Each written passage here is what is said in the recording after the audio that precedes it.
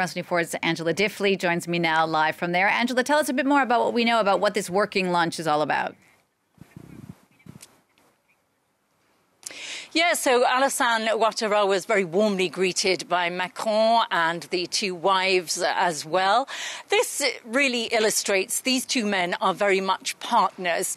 And high on the list of what will be discussed today is reinforced security in the area. Alassane Ouattara, of course, has 500 kilometers of border to worry about.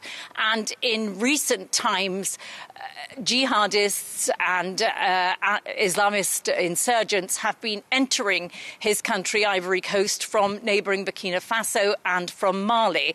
Of course, France was engaged initially at the request of the Malian government to put down an insurgency, an Islamist insurgency in Mali, and over the years has had mixed success with that. And, of course, when the junta took over in Mali, they firmly told the French to go. The French are no longer present in Mali. And, of course, Burkina Faso has recently said and given France a deadline to withdraw its troops. So France is no longer present in either Mali and soon Burkina Faso. And this is a real concern for Alassane Ouattara. His country has very similar ethnic tensions to both Burkina Faso and Mali. He doesn't want this Islamist insurgency to gain a foothold in his own country. And, of course, those two countries both embraced, in the place of partnership with France, a partnership with the Russian mercenary group, the Wagner group. And that is a real worry, both for Ivory Coast and France, which increasingly sees Russia moving into Central and West Africa. Right. And to push that point a little bit further, this meeting, of course, comes as there really has been a growing anti-French sentiment across large parts of Africa.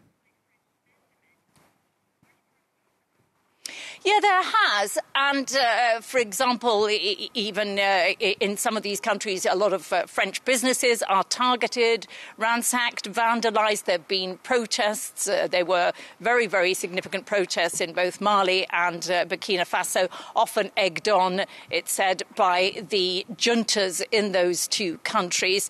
And there is something of a propaganda war going on.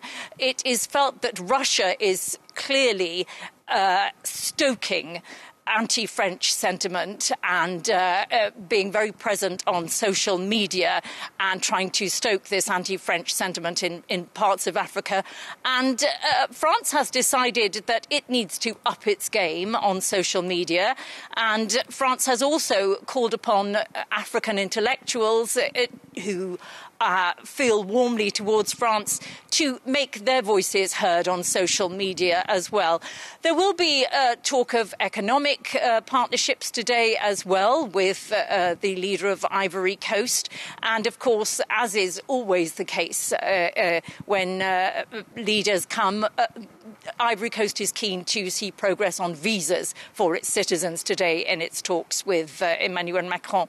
And, of course, France is the biggest economic investor in Ivory Coast. So there will be lots to talk about.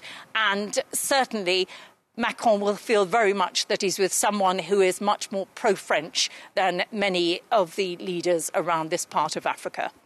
Angela, thank you for that. France 24's Angela Diffley, they're reporting from the Élysée Presidential Palace.